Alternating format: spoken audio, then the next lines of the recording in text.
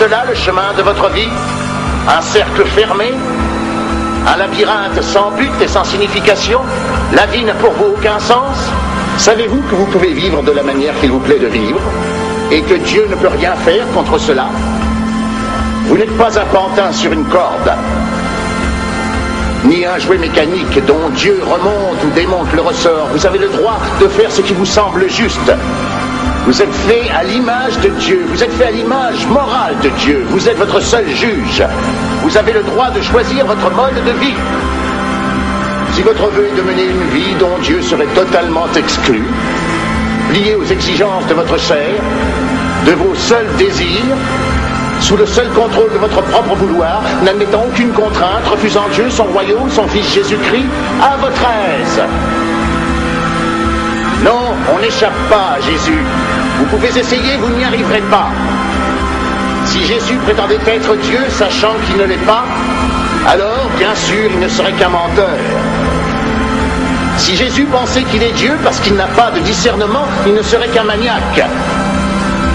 Mais si Jésus-Christ est ce qu'il prétend être, le Fils de Dieu, alors rien d'autre ne compte, excepté le reconnaître.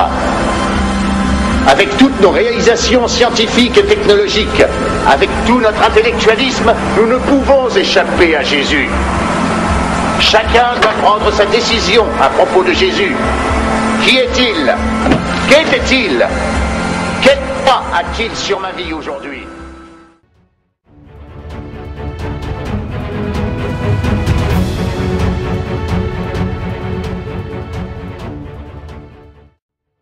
Great question of all the Scripture is this: how does a just God pardon wicked men and still be just? How does a holy God call wicked men into fellowship with Him and still be holy? And the answer is found in the cross of Jesus Christ. In the cross of Jesus Christ, we see this tremendous, unique revelation of the fullness of God's attributes.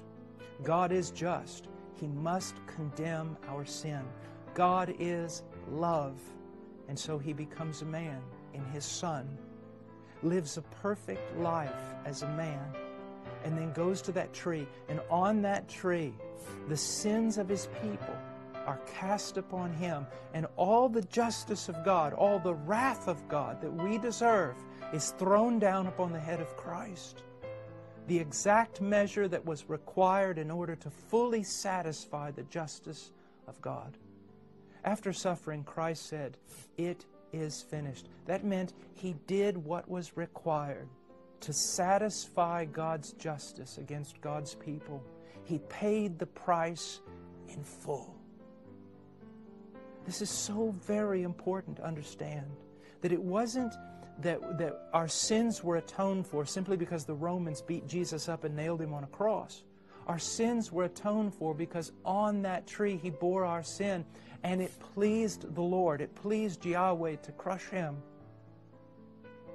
The wrath of God that should have fallen upon me and you fell upon His only begotten Son, and He suffered it in full. He paid the price. He died, for the wages of sin is death, and on the third day He rose again from the dead. And now He's seated at the right hand of God. And there is no other name in any other world. There is no other name given to men whereby we might be saved except for the name of Jesus Christ. He's the way, the truth, and the life. And no one comes to the Father except through Him. There is one God and one mediator between God and men, the man Christ Jesus.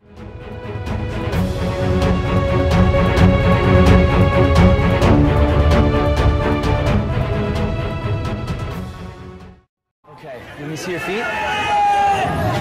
That's like 2 inches. That's way short. In Jesus' name, left leg, I command you grow right now. Jesus' name. Yeah. Did you feel? Yeah. It's good? Yes. Yeah, come on. Jesus is amazing. He loves you so much. Father, I thank You that You love Bridget so much, God, that You would make her wrist completely whole right now. Every ligament, every tendon, every cartilage, I command You be made whole in Jesus' name.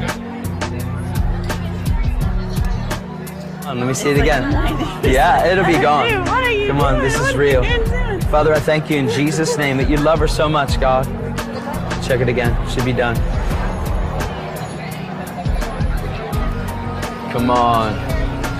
That's the gospel. I have a drug addiction. I'm addicted to coke. Okay. I lost my wife, my 3 kids, and I want God to help me to get back with my family. Come on, man. Can you put your hand on his shoulder? Addiction, I curse you and command you. Let him go. Say, Holy Spirit, Holy Spirit, I give you everything. I give you everything. I want my family back, I want my family back, but I need you most. but I need you most. And I invite you And I invite you right now right now to come in to come in and dominate my heart and dominate my and heart transform my life. and transform my life. I submit I submit and give up and give up right now. Right now. In Jesus' name. in Jesus' name. Wash me Wash me and wipe me clean. wipe me clean. Father, I thank you in Jesus' name, God. You heard his heart. Addiction, I curse you and command you, get out. Get out. You're a violation of everything good. I command you, let him go. In Jesus' name. God, I thank you for favor. In Jesus' name. Thank you, Papa. Thank you so much.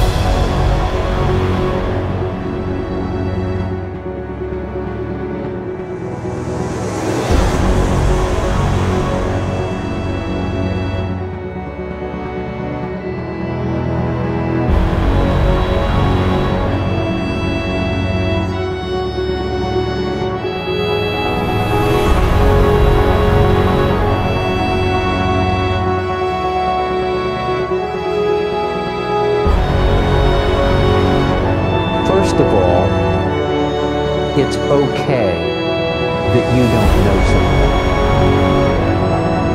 And secondly, the real question is, how bad do you want to find out?